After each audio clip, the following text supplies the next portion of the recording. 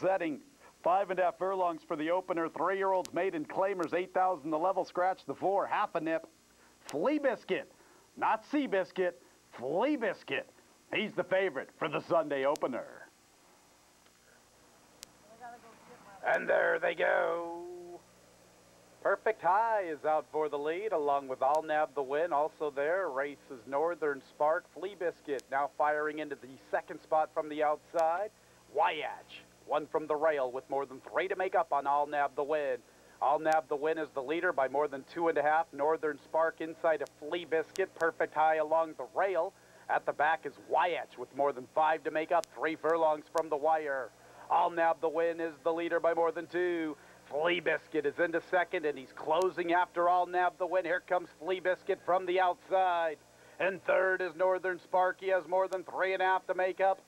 It's a good 2.5 for 3 to Perfect High.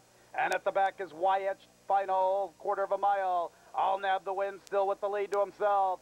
Fleabiscuit continues to chase from the outside. Northern Spark is third, then Perfect High, and Wyatch, final 1/8 mile. They have to get to I'll Nab the Win. He's the leader at the 16th.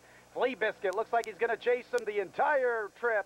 It's going to be I'll Nab the Win to go all the way, and he wins it nicely by more than 3. Fleabiscuit for second, Perfect High third. I'll Nab the Win. Frank Alvarado nabbed the win in the Sunday opener. Wesley Ward assisted by Dennis Ward. Charlie Landell's the winning owner and breeder. He bred I'll Nab the Win in Washington.